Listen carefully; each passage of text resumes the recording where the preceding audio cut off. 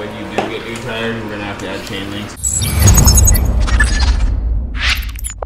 Hey, what's going on? Today I'm going to be doing some minor upgrades to the Talaria Sting here. I'm going to be throwing on some heavy duty motorcycle tubes, probably something I should have done when I very first got the bike, but I haven't done very many crazy rides, so hopefully this will help when I do. And then I'm going to throw on this 48 tooth sprocket to give me a little torque on the lower end.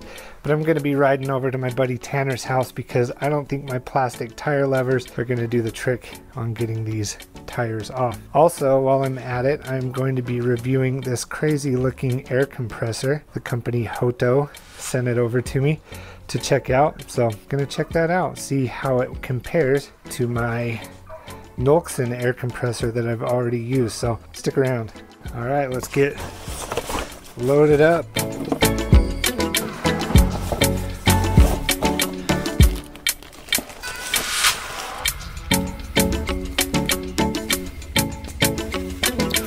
This Hoto company also threw in a little flashlight for me to check out too. All right, so I'm all loaded up, headed over to my buddy Tanner's house. I got 2 tubes in the back, got 2 air compressors. What else do I have? That flashlight and sprocket, and I even threw in my charger because I think we're gonna go for a ride after we get everything taken care of.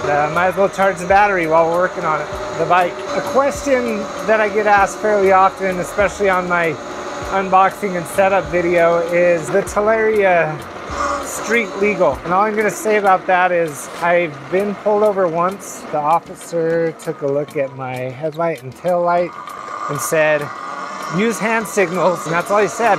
No ticket, no nothing. So with that being said, I did buy the turn signal kit with the brake light, and I'll do an installation video on that.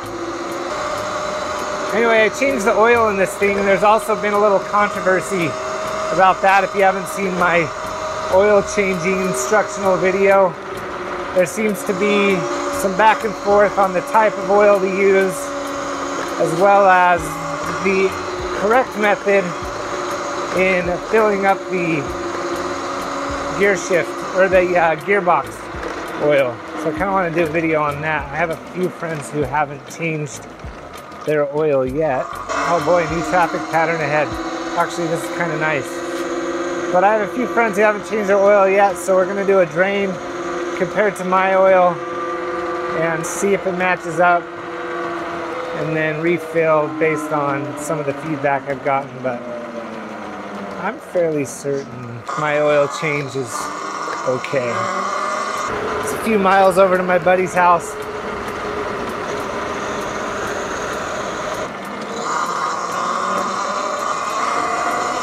There's so much road construction going on in my town.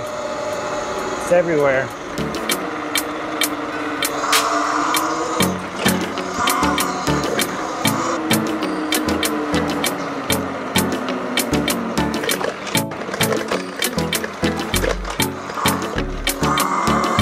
Last time I came through there, they had it blocked off with an excavator, but it looks like I can make it through. We'll see.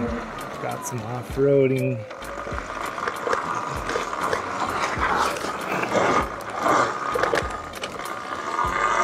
Did it.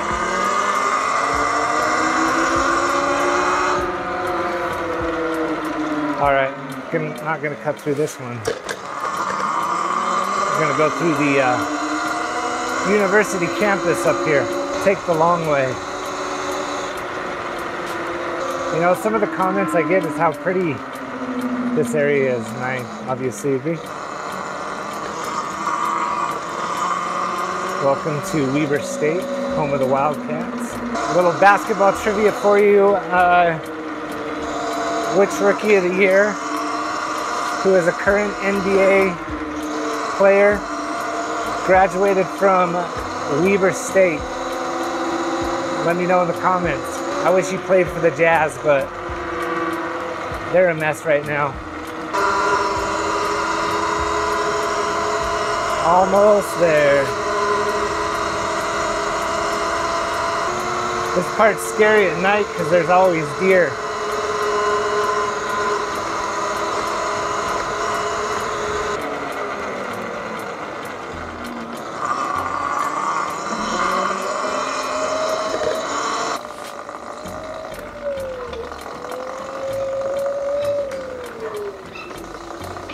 We are in the Sur-Ron, the house of Sur-Ron.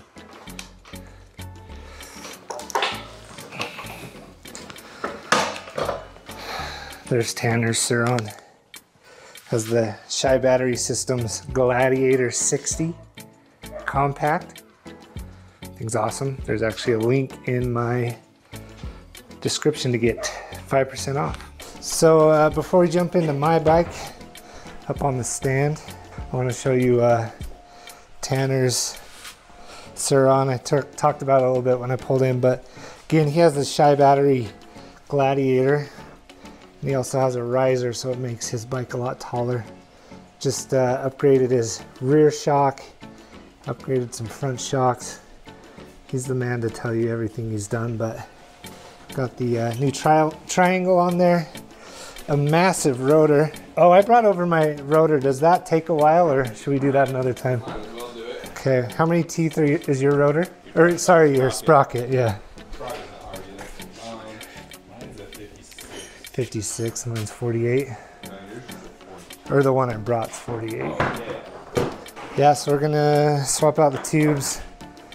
Possibly the sprocket, kept calling it the rotor because I'm a dummy. And then this company sent me this air compressor to try out. Looks like a little radio. So what we're gonna, I brought over both my compressors. We'll compare it to this one.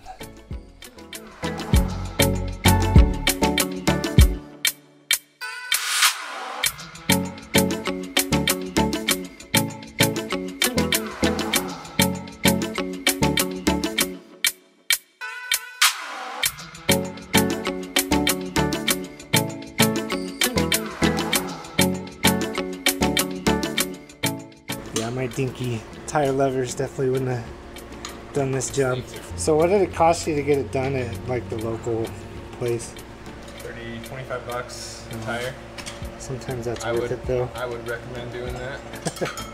But you've done this before. Yeah, it's good to know how to do this. So this is the hardest part, is putting the tube back in there, especially when you're putting a thicker tube in. We got Colby over here.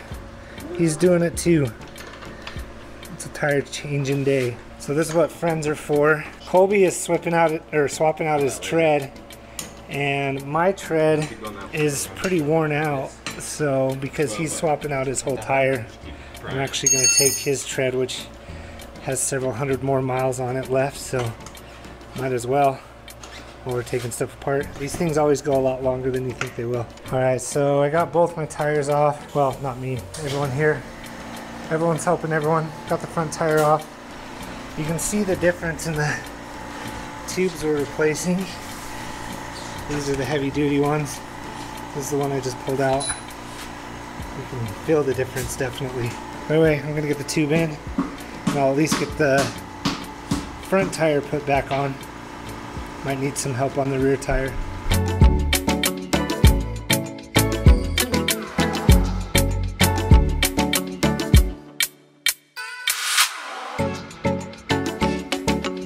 Alright, so front tire's on.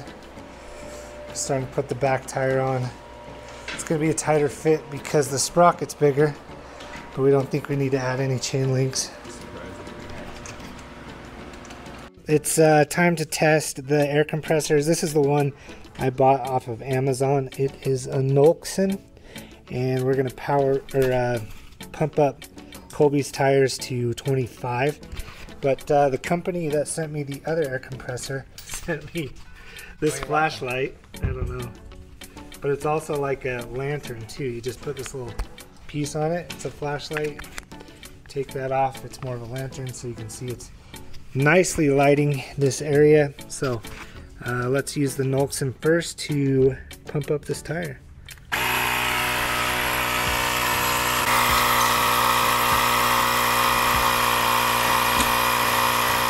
25 PSI. All right, so this is the Hoto rechargeable air compressor. You just saw my Nolxon one. This is the one that the company sent me to try out. That's the whole reason we were doing this project, taking way longer than we thought it would. But this thing's pretty sweet, like the square design compared to that long tube design of the other one. I haven't even pulled the wrapper off of it yet. But on this, it kind of shows you what you can fill up. You got your basketball, bike, which we'll set it to, like a little scooter, and a car. So I'm guessing those different settings kind of tells you how much air to send through this thing. So we'll turn it on here. All right, so there it is on. It's showing just your PSI. And then what's cool is this knob on this side changes your PSI. So we're gonna go up to 25 PSI. So we'll see if I have to change the setting from a basketball to a bike. See if we can get it up there. Yeah, see, there you go. We can go all the way up to a little bit higher, but it's telling me I can't go lower than 25 PSI, so, or lower than 30, so we're gonna set it to that. So you can see I'm at right around 22 PSI. So let's pump this thing up.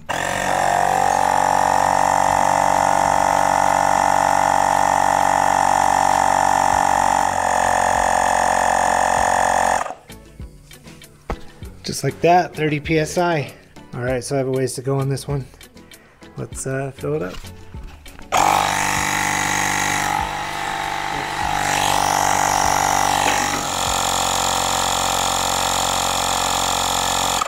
All right, so we got a semi-used rear back tire on, but we got those new heavy-duty motorcycle tubes in there. Got a 48 tooth sprocket added, chains all lubed up, tires all filled up.